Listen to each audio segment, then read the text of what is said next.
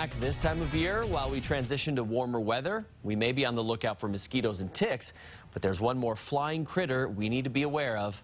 Black flies have made their return to the inland northwest, and this is their mating season, so they're all over. Our Nikki Torres working for you tonight on what experts call tiny flying vampires. Nikki?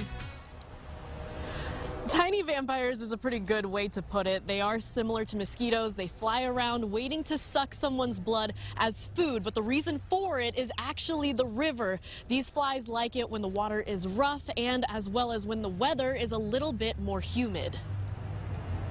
This is a black fly, and you can see how tiny it is compared to a mosquito and a regular housefly. It's that time of year. The sun is shining, temperatures are warming, and black flies are invading the region. Don't remember what those are? Well, then you might remember this photo of a local boy. 2 years ago, those flies came after him and left his neck covered in bites. They like to do a sneak attack. Bug experts say black flies like to go straight for the back of the neck. Sound familiar? Perhaps a certain folklore? They will actually use their sharp mouth parts to slice open your skin and inject an anticoagulant and suck your blood. Yep, you heard her.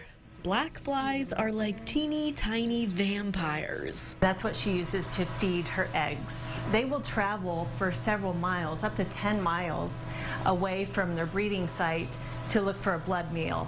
That next blood meal could be you. Back of the neck is where they like to go. They like to be around hair for some reason. They're so sly you might not even know you got bit until you figure out you're bleeding. Feel something wet on the back of your neck and you reach up and you find blood on your hand. There is a preventive method that was created right in Spokane Valley, the Go Clip.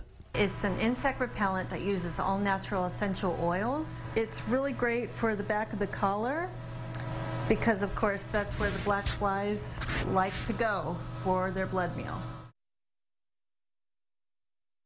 While black flies aren't poisonous, bug experts do want you to know that you should keep those bites dry and clean because they can get infected pretty easily. You can also take an antihistamine and just put a standard bug ointment on any bites. Reporting in Spokane, I'm Nikki Torres, KXLY 4 News.